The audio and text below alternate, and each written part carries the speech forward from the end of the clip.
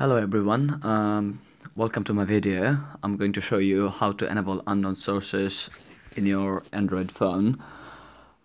It is very easy to enable that option. It allows you to install third-party apps from outside of Play Store.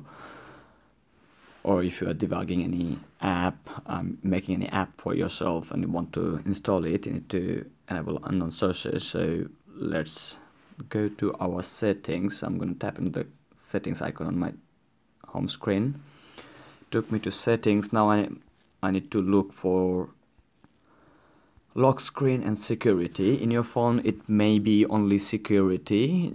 I'm going to tap on lock screen and security. It takes me to security options, and as you can see at the bottom, the unknown sources is disabled. So there's a switch over there. We just need to tap that on.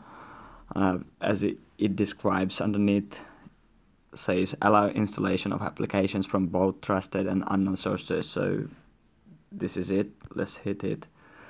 Now it's giving you an info. Installing from unknown sources may be harmful to your device and personal data. By tapping OK, you agree that you are solely responsible for any damage to